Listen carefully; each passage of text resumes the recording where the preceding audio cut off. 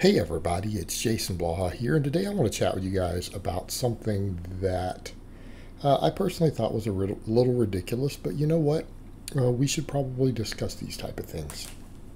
You know, someone said yesterday on my Facebook while they got into discussion, and they were saying, well, I heard from so-and-so, it was like Dr. Berg, that milk will lower your testosterone level.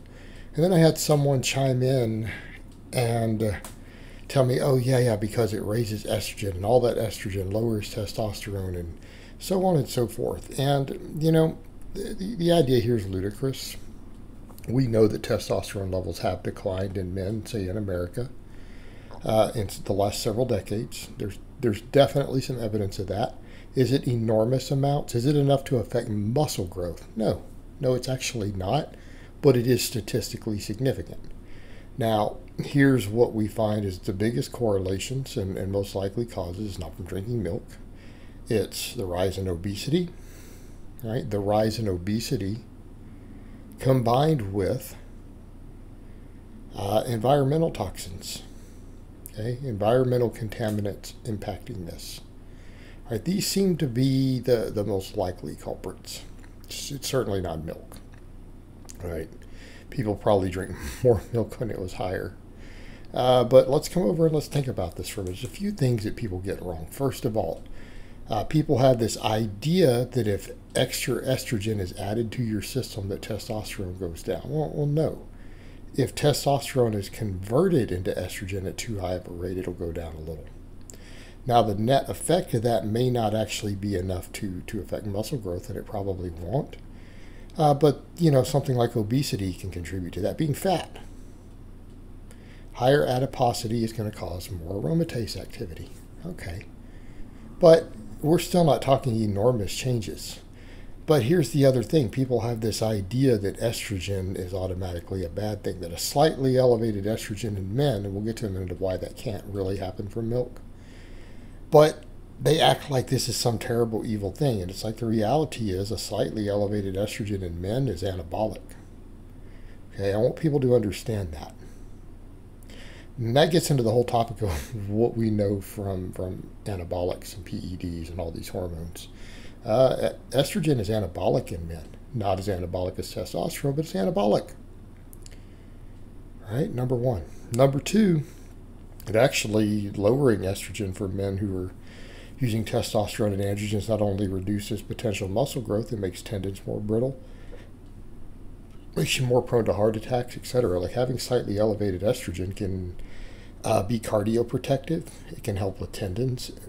It can help with bone health, you know, bone density, all these things. It's not necessarily a bad thing. And again, helps with muscle growth slightly.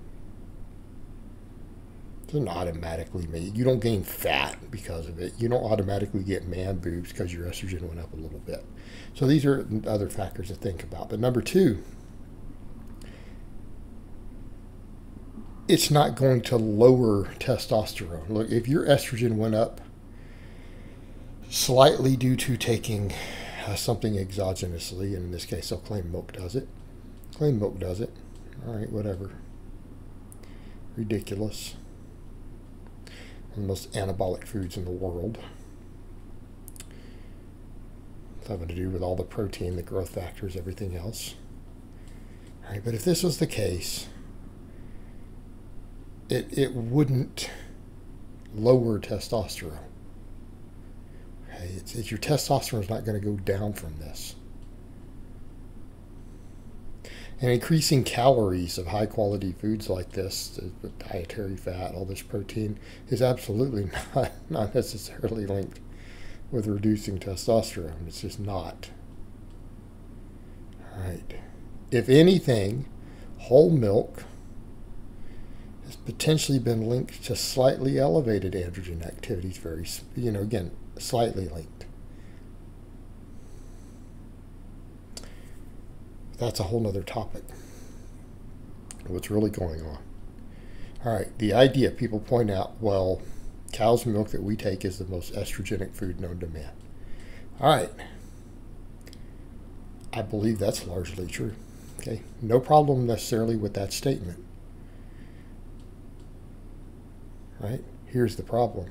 that you're going to raise your estrogen because of it. Okay.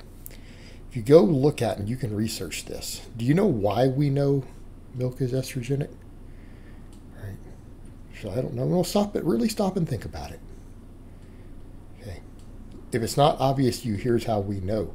We measured it. Oh, okay. Well, now that makes sense. That's how we know. We tested and measured it. Okay. Not only did we find it in there, we measured the amount.